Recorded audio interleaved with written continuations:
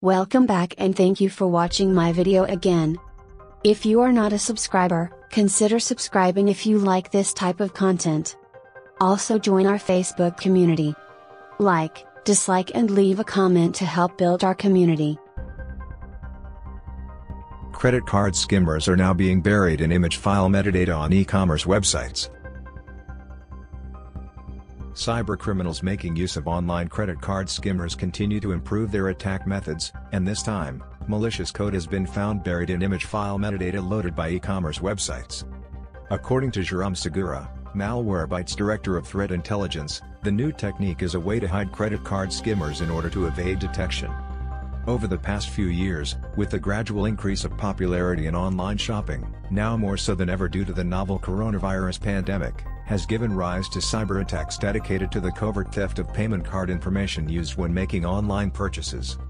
After well-known brands were hit in quick succession, including Ticketmaster and British Airways, the term magecart was coined for these types of attacks, in which malicious JavaScript is injected into the payment portal pages of vulnerable websites in order to harvest customer details for as long as possible without detection.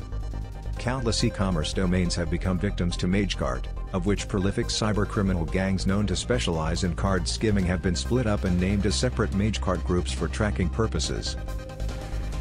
The cybersecurity firm has explored the new technique, described in a blog post published on Thursday, which is believed to be the handiwork of magecart Group 9. Originally, when Malwarebytes stumbled across a suspicious-looking image file, the team thought it may be related to an older technique that uses favicons to hide skimmers, as previously reported by ZDNet.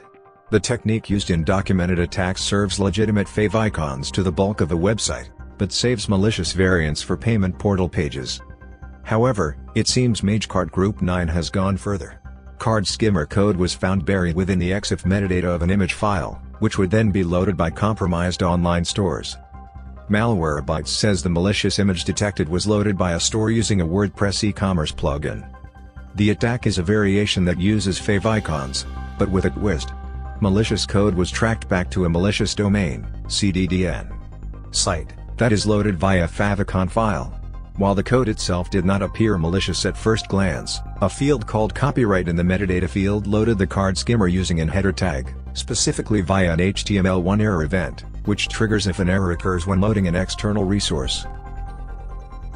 When loaded onto a compromised website, the JavaScript grabs input from fields used to submit payment information, including names, billing addresses, and card details.